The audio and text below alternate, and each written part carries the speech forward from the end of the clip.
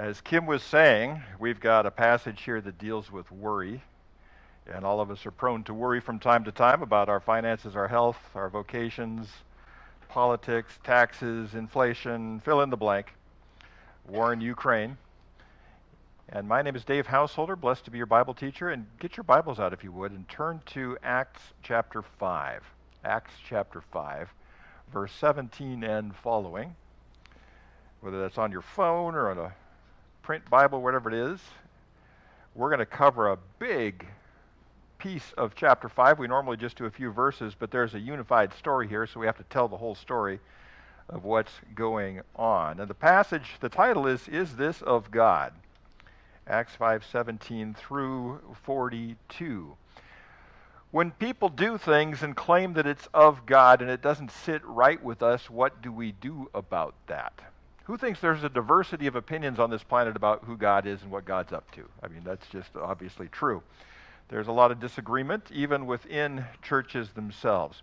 When people do or say things you don't like, what do we do about it?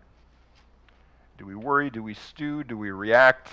What do we do? Is this of God? And we're going to bring forth a Bible character that is underrated. In fact, I think people, if they have boys, they should use this name because this name is a fantastic Bible hero that changed the course of history, and he's unknown to most of us.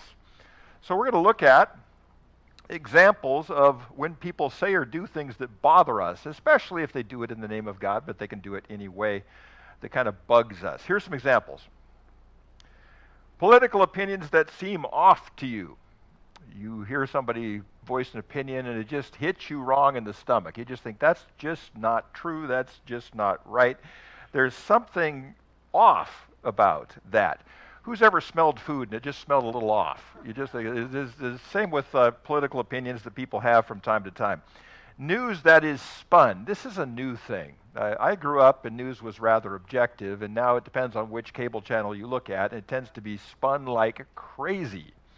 And you start to think, okay, what should I do about this? Should I worry? Should I panic? What should I do about the fact that this is just off? Decisions at your workplace that seem unfair. Who's ever had a boss that did something you didn't like or said something you didn't like? The stuff that just didn't feel right, didn't sit right, what do you do about that? Or if you've been going to school, teachers saying things counter to your instincts. Your instincts are going, wait a minute, I'm not so sure, and what should I do about this? I get phone calls from students, and it's my teacher wants me to say this in my essay, but I feel it's wrong. What should I do? I'll probably get a bad grade if I disagree with the teacher. I get those phone calls from time to time. Or church denominational politics or false teaching. You only have to go on YouTube to look up this passage in the Bible, and you'll hear all kinds of different things on this passage and every passage. What do we do about what we consider to be false teaching or stuff that just smells a little bit off? And church denominational politics, those kinds of things, you just think, what's going on here? What do we do about these things? And I get a lot of people posting that they're nervous, worried, and panicked about these things. Well, the apostles once again went out and preached in the name of Jesus.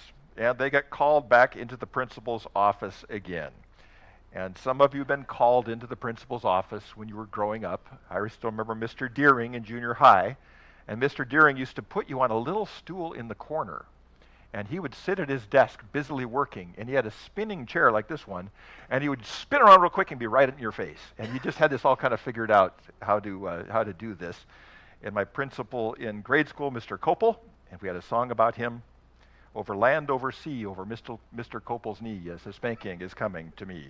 That was back in the days when principals still spanked people. We had a paddle sitting up there, and it was used frequently. So they're called into the principal's office for what? Speaking in the name of Jesus at Solomon's portico.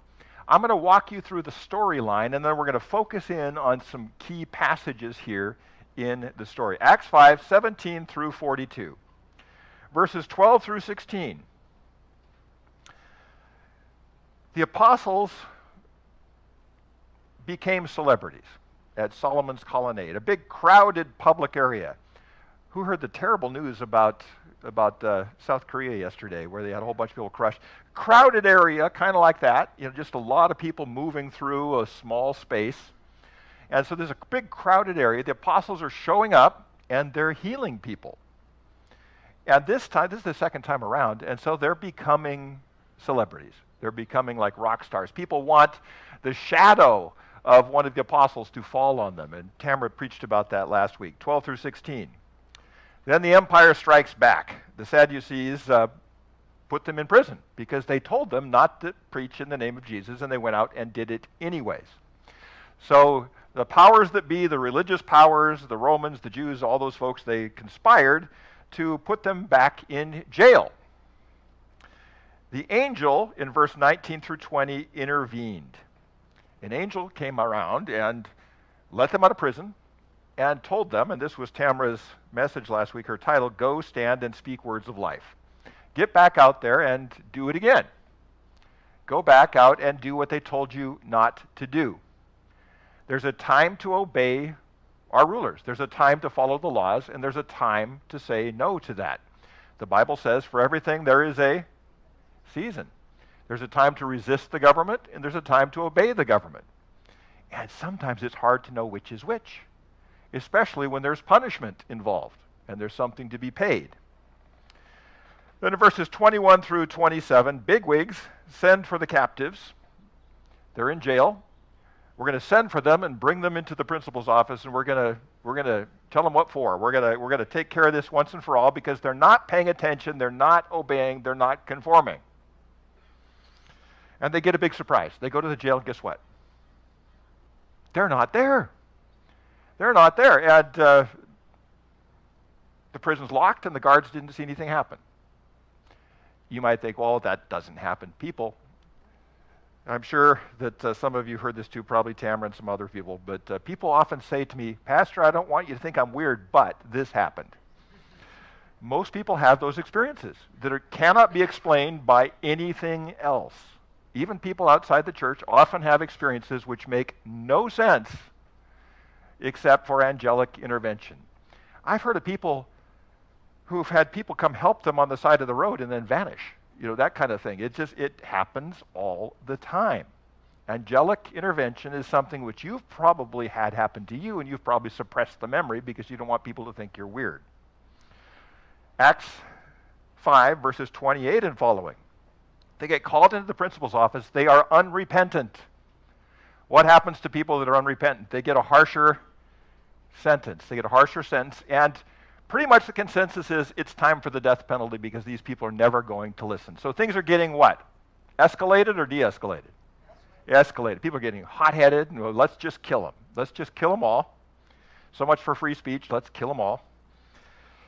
And the Pharisee Gamaliel intervenes, verses 34 through 39, and that's what we're going to focus on in just a moment.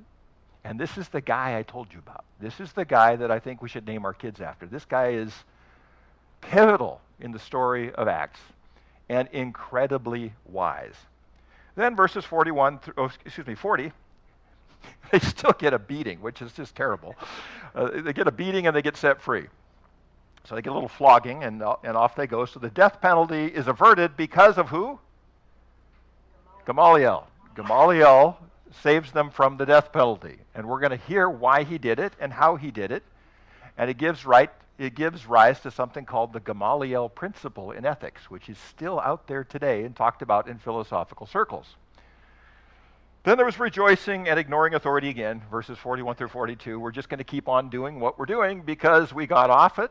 We got off this thanks to Gamaliel, and God protected us with angels. He protected us with Gamaliel, and he's going to protect us as a movement. So, let's look at Gamaliel. Gamaliel was a sage, S-A-G-E. And I'm doing translations for the Passion Translation. My next book up is Zechariah. They just gave it to me yesterday, so I've got to go through Zechariah and go through the draft that's been put together based on the Hebrew and all that stuff. And here's what happened. There was a time when the prophets were a really big deal. Who can name some of the prophets? Ezekiel, Joel, Isaiah, Jeremiah, those guys. Ezra. The prophets who would speak forth in the name of God. Please repeat after me. Prophets are not fortune tellers. They are forth tellers. They speak forth. The word in Hebrew for prophet is navi, N-A-B-I, navi, and B and V are sort of the same in Hebrew. So a navi is somebody who speaks for God, and it's the same word for bubbler. He bubbles up. Somebody whose words come up inside of the prophet, or him or her. There's female prophets too. The people who speak for God.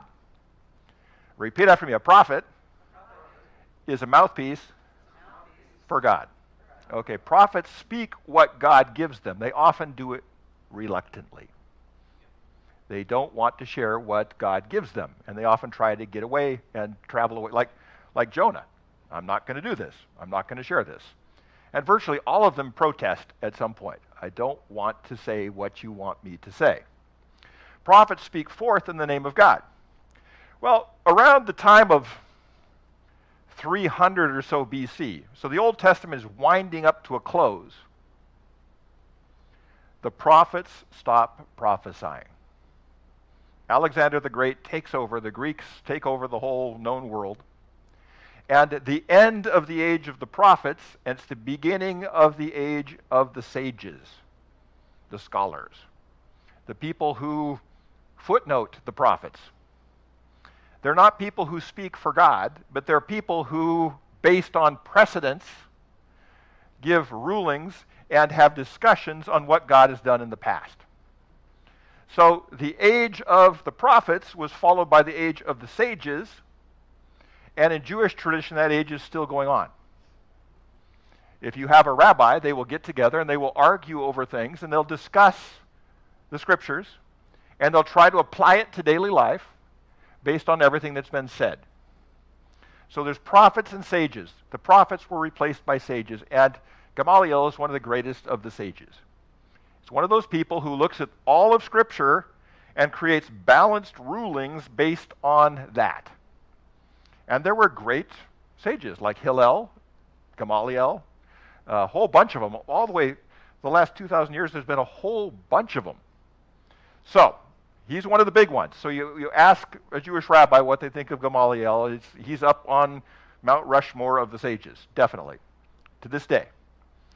Gamaliel also was the mentor for a certain person in the Bible who's kind of important. He was a mentor for the Apostle Paul. The Apostle Paul says that he sat at the feet of Gamaliel for years. Now, Paul was a little testy as a young man and had some ego issues, but he grew out of them, and the teaching of Gamaliel sort of came up through him later in life.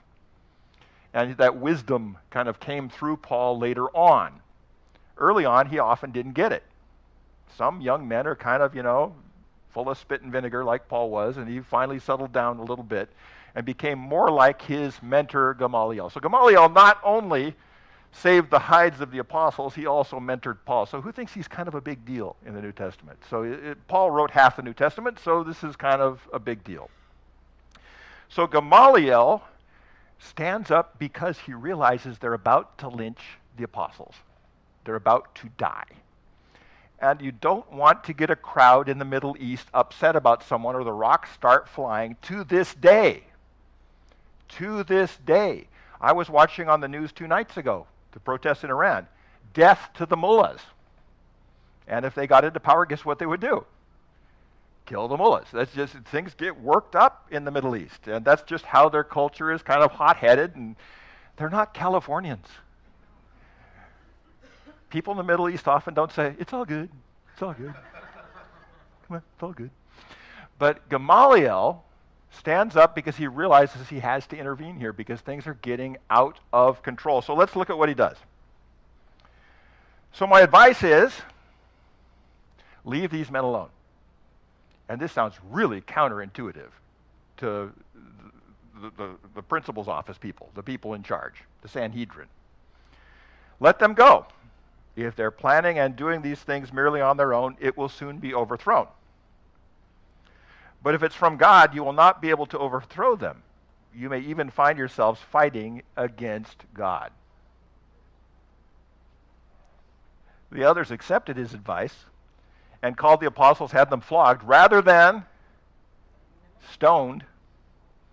Then they ordered them never again to speak in the name of Jesus, and they let them go, which of course they just kept doing. Verse 41, the apostles left the high council rejoicing that God had counted them worthy to suffer disgrace for the name of Jesus. And every day in the temple, from house to house, they continued to teach and preach this message: Jesus is the Christ, Jesus is the Messiah. So here you have what we call the Gamaliel Principle. Why am I bringing this up? Because it's still very apropos today. We live in a pluralistic world where people are doing a lot of different things. And it's our temptation to get hot and bothered about it. And if we were in charge, we would shut it down. We're not in charge, so we can't. But there's a temptation to worry, as Kim was saying, try to do something, find a political solution, try to force or argue against people that we don't like, especially if they're speaking for God. And people are saying all kinds of things in the name of God. What do we do about it? And one of the wisest things we can do is to apply the Gamaliel Principle. Now, here's the problem. You have to trust that God is in charge if you want to apply it. Let me say that again. You have to trust that God is in charge if you want to apply the principle. Because, can we shut this door? I think there's going to be a lot of noise coming through here. The Methodists had a very short service, and so they're going to get our chili all ready for us.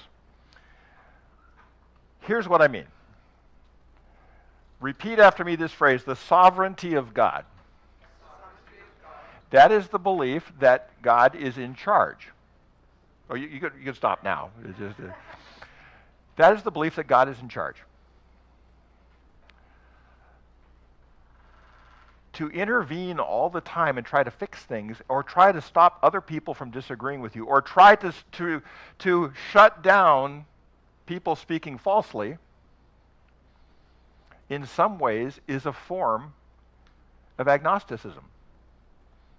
I don't believe God's going to intervene, so I'm going to have to. You say that again. I don't believe God's really in charge. I don't believe he might not even be there.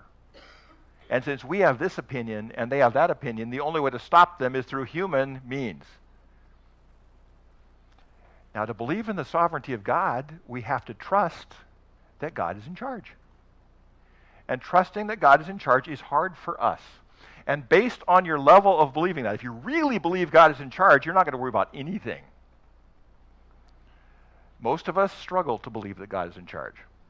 And we try to intervene on our own.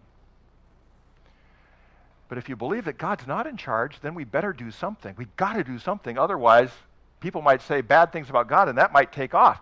But the truth is, God has always protected his flock. Throughout history, it's the remnant that has always been blessed. The faithful remnant, the people that are really speaking for God and actually seeking his will, have always been blessed and have always succeeded. In 587 BC, the city of Jerusalem was flattened in the time of Jeremiah. You know what Jeremiah said? Go buy property in Jerusalem.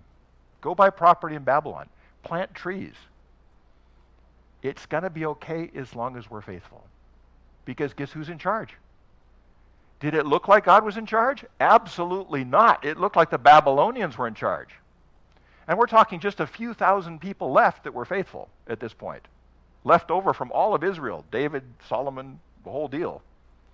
And yet God blessed those people. God will always bless the faithful remnant. And if God's going to bless the faithful remnant, our main job is not to shut down other people. Our main job is to remain as faithful as possible. And to stick to what God is saying, no matter what other people are saying. The more faithful we remain, and the more we trust in the providence of God, and the more we trust in the sovereignty of God, the more God is going to bless us and preserve us. There's a fraction of the amount of people going to church that were going to church before the pandemic. This is true all across the country. Should we worry about that? Well, we want to invite more people into church, and we're going to invite everybody to the Alpha Course on January the 18th in the whole neighborhood. And we want to do something, but should we worry about that? No, because God is what? In charge, and God will bless the remnant. God is going to bless the remnant. Our job is not to fix other people. Our job is to remain as faithful as possible, even if it costs us. And the apostles were willing to do that. They were probably willing to die for this. That's commitment to God's sovereignty and to the principle of Gamaliel, which really, who thinks the world would be a whole lot better if people would just relax? I think he's a closet Californian. Just let people do what they do, and God will bless what he's going to bless, and it's the stuff that isn't of God is going to be worn out. Situations. Campaign flyers. Oh my goodness. Have you ever seen, I don't want to touch them, they're so slimy. And I don't care if you're a conservative or a liberal, there's slimy stuff in your mailbox. So-and-so eats children, so-and-so eats children with salsa. They go back and forth. It's just awful stuff, making each other to be like satanic, awful people. And it's just silly. We could get all worried about that, which I kind of am right now. I got to calm down because God is in charge. God is in charge. Oversimplifying public figures. Either Kamala Harris or Nancy Pelosi or Donald Trump is the great Satan or Putin is in charge. People. The line between good and evil runs down the middle of each of us, not between us and them. And we have to feed the good side of us and remain faithful and starve the bad side of us.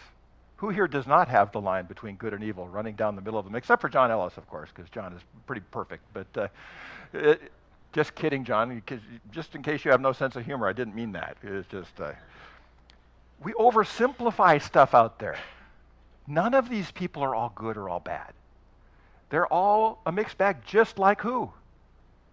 You and me. And we want to grow the faithful part of us and starve the unfaithful part, and it might cost us. It might cost us our lives. It might cost us jail time. It might cost us our fortunes. I love what... when they wrote the Declaration of Independence, they said, and to this we sign our lives, our families, and our sacred honor, or something like that. Because if they'd lost the revolution, guess what would happen to them? They'd be strung up. The key is not to fix other people. The key is to be willing to be strung up for the truth. I'm not asking you to be passive. I'm asking you to be active and to just be searching for truth all the time. And ask yourself if you have an opinion. Is this just an opinion that benefits me, or is this something that God's really saying? Is this something that God's really saying to me? Because it's probably not a safe opinion. One person once said to me back at Holden Village, it was a great talk, I don't remember who it was, but if you want to follow Jesus, make sure you look good on wood. Make sure you look good on wood, because it might cost you. So I'm not asking you to be passive, I'm asking you to seek after holiness, seek after truth. And it's quite an adventure, I'll tell you that. The book of Acts, the reason it's called Acts is because they were doing things. That's why it's called Acts. And some of you are bored with life. You want to follow Jesus, you will not be bored. They had shipwrecks, floggings, they were sawn in two, all kinds of stuff, but it wasn't boring. It was it was an exciting life. There was an edge to it. Cable news and talk radio. We can get all hot and bothered about what our enemy cable news channel is saying, or talk radio. Gossip about false teaching churches. I find myself doing this all the time. You know what they're teaching? They're teaching ha ha ha, when I should be working on my own what? My own faithfulness. How faithful am I, and how can I be more faithful, and how can I act on it, even if it costs me? Apocalyptic doomsday scenarios. People have these doomsday scenarios. And I tell you, as a pastor, I get emails all week long from people with apocalyptic doomsday scenarios. But what they're saying is God's not really in charge, we better worry. That's the underlying thing. Tin hat conspiracies. I wish some of these conspiracies were true because they're kind of cool and fun. But people aren't smart enough for conspiracies, people. They really aren't. I've interviewed in my radio show the people running this country, And they're no smarter than any of us. They're just really good at getting elected. Believe me, they're very average. They're not smart enough to run a conspiracy running the world. There's nobody in the back pulling strings. They wouldn't even know what string to pull. I mean, you'd be shocked sometimes at how little the people in charge really know. And a lot of them just got there by sheer luck. Just happened to be in the right place at the right time, and next thing you know, they're in charge of things. Yeah. Ugh. So, practicalities. When people do say things you don't like, avoid Christian worry and conspiracies. I'm not worried, I'm just concerned. People, worry is a sin. It really is. Worry is a sin. Worry is misplaced prayer and meditation. The Bible tells us to pray and meditate on the Word. And if we pray and meditate on the promises of God, we're not going to be worried. We might be in danger, but we're not worried. Voting is good, but it's not going to save the world. I encourage you all to vote along biblical principles as best you can. But guess what? It's not going to fix everything. We need to fix people's hearts. There needs to be a transformation. You can't force people to be like you. If we just get 51%, we'll force the other side to do what we want them to do. People, it's not going to work. We need to tell people about the Lord and tell people about the real truth and transform their hearts and have them be led by the Holy Spirit. That's what's going to change things. Reestablish your faith in God's rule. God is in charge. Wendy and I had a wonderful friend who just passed away a couple years ago, Eberhard Hofmann. He was my Gamaliel in some ways. He was one of my mentors. I wanted to be just like him when I grew up. He was a pastor in Germany, and we stayed with him, lived with him. Fantastic person. And he was a follower of the theologian Karl Barth. And Karl Barth, we pronounce Barth, but Barth. Karl Barth was a resistor during World War II and did all the right things, said all the right things. One of those guys who got it right, kind of a Gamaliel type. And he was on his deathbed, and he was surrounded by all of his students. And they said, "Oh, Karl, what are we going to do with you gone?" And his quote was, "Es wird regiert," and then he died, which is, God's in charge. God's ruling. Stop worrying about things. God's in charge. God is ruling. And God will have his way with his creation. Is it going to be easy between now and then? Absolutely not. Will there be tribulation? Absolutely will. Is there going to be challenges for all? The more faithful we are, the more challenges we're going to face? Absolutely. I think we're heading into I hesitate to predict the future, but I think we're heading into a really crazy time for the next few years. And the difference isn't going to be who does better and who does worse. The difference will be who's going to be faithful during that time. Who's going to stick to the truth? Who's going to be doing what we need to do, saying what we need to say, no matter what happens?